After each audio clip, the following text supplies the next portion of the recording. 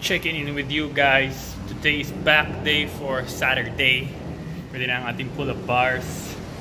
And meron naman tayong full workout ng back garage workout edition. So, hanapin nyo na lang sa description. Tapos siguro isa lang yung explain kong exercise. Yung dumbbell pull-over. So, yeah. I'm gonna try it. Then, hopefully you can try it also. Since sa mga past videos natin or back workout natin sa gym, puro lang tayo cables. So, medyo maganda naman switch things around. Since wala tayong choice, kailangan dumbbell talaga yung gamitin. Kasi wala tayong cables. And yeah, let's get it! Back!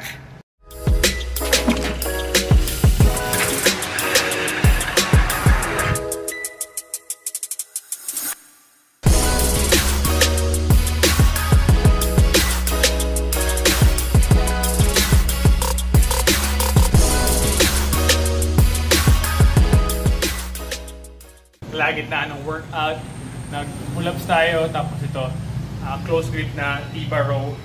So dito tayo sa dumbbell pull-overs, dumbbell.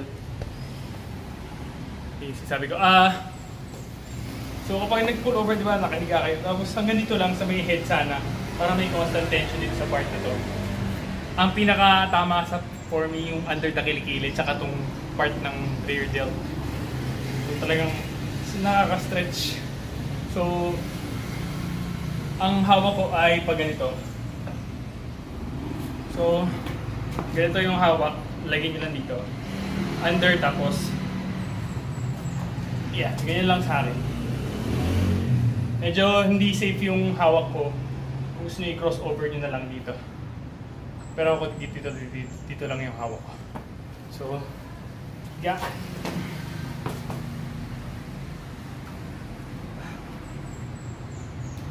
And then pull.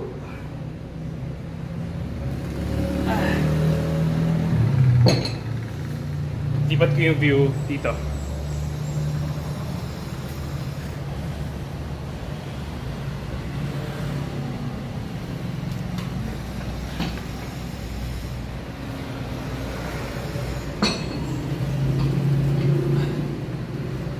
So come up here.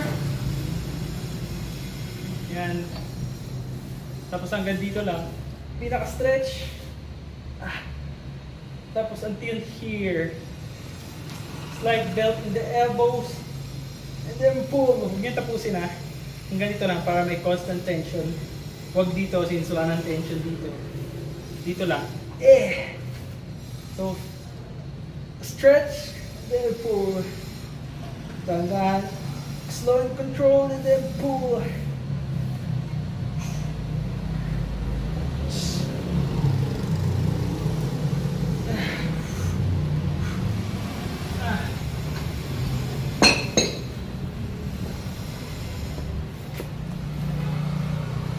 So, ang nakikita nyo is parang nasa bench ako pag ganun. Kasi yung ginagawa ng madami pag pull over, nandito. So yung pag ganun, kasi higa dito sa bench. So pag ganun yung bench, ako parang pahiga. Ginagawa ko yun kasi hindi masyadong safe itong bench natin, hindi siya stable. So, kahoy lang.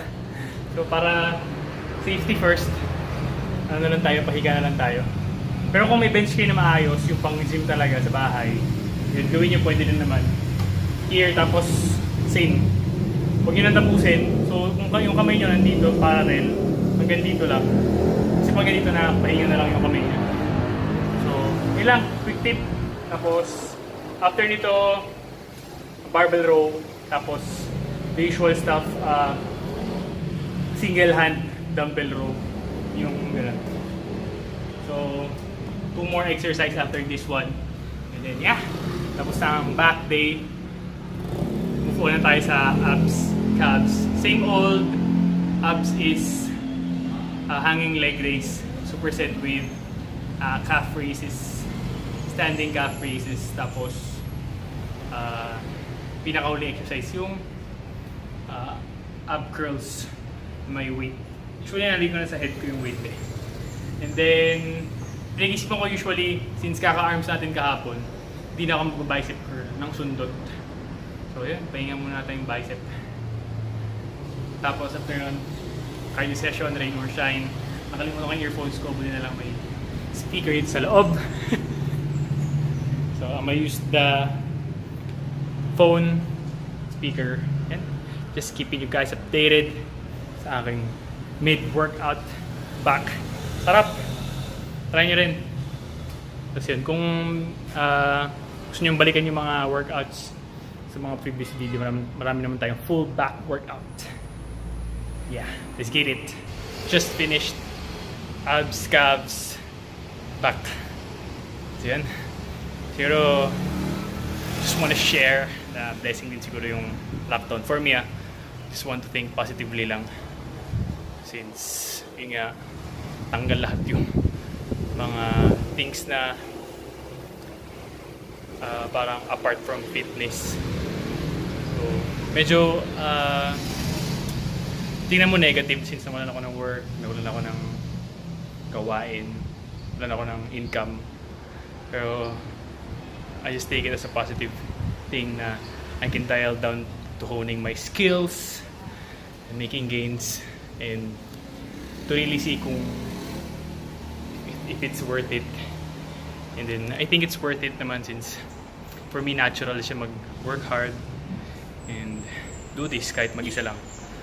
Accountable ako sa sarili ko, accountable ako sa inyo. So, yun. Maraming negativity sa world pero I just want to look at it as a blessing. Tanggal lahat. So, yun. Kung may mga dreams din kayo na parang pinaprocrastinate nyo, pinaprolong nyo, it's about time na gumawa na kayo ng paraan since ito na, meron na tayong opportunities na sarili natin, na kontrolado natin yung oras as much as we can.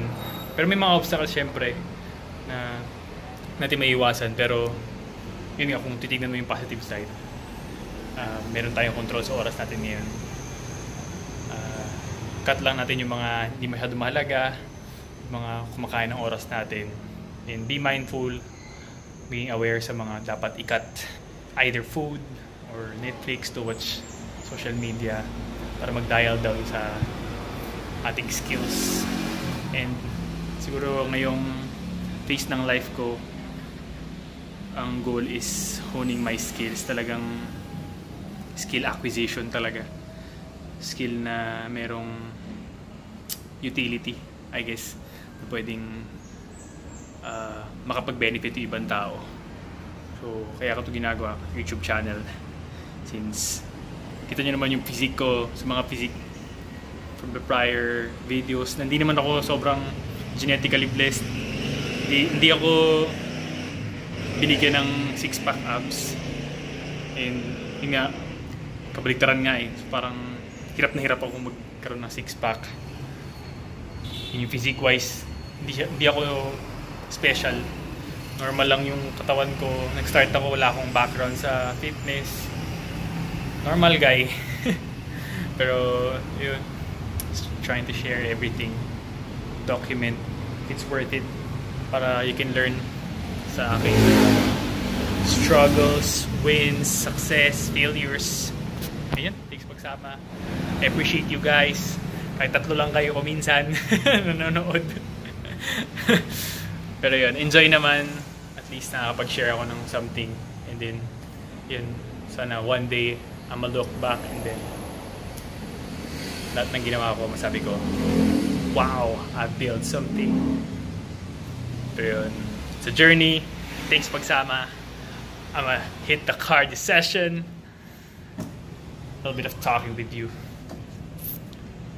Don't forget to comment. May mga gusto po kayo makita.